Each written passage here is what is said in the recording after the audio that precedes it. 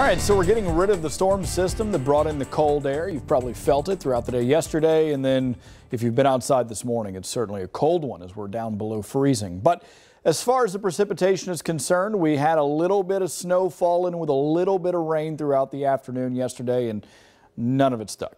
And none of it was really expected to. It was trace amounts, if any, for yesterday. So that being said, we do still have a few little showers that are popping up on the radar.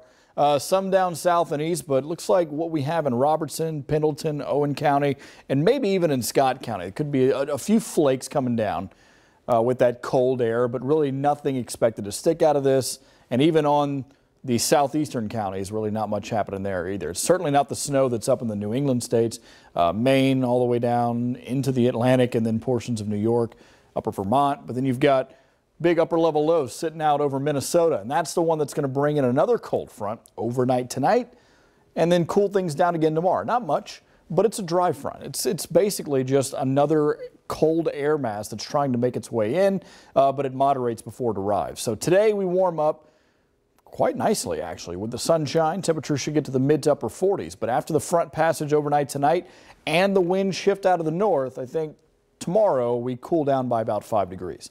That low that's sitting over the Mississippi River eventually starts to get its act together, and it's going to bring in cloud coverage, maybe a little rain, maybe a little snow, but once again, just like yesterday, not much expected to stick, if any, and then another cold front right behind it. So pretty active weather for not a whole lot going on. Sunshine after the clouds break up throughout the late morning hours, and it stays with us. The next chance we get for any kind of cloud coverage is overnight tonight, maybe some morning fog throughout tomorrow morning, but that's really about it.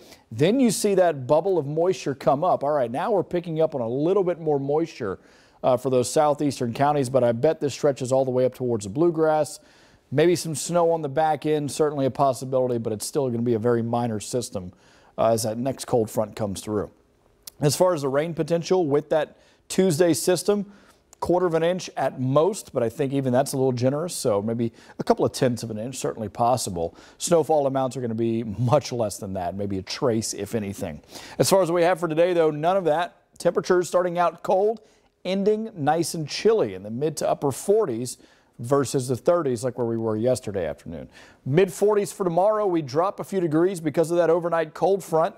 Tuesday, though, with that storm system that's going to work in, it will bring in a lot more cloud coverage, and that's going to bring that temperature down quite a bit. So upper 30s, best we do on Tuesday. A cold, cold day, even with temperature starting out around freezing. So we have that chance for a little rain, a little snow. It is a quick hit, but it's something. It's something to talk about, certainly. You can see how we go from the mid 40s down to the upper 30s.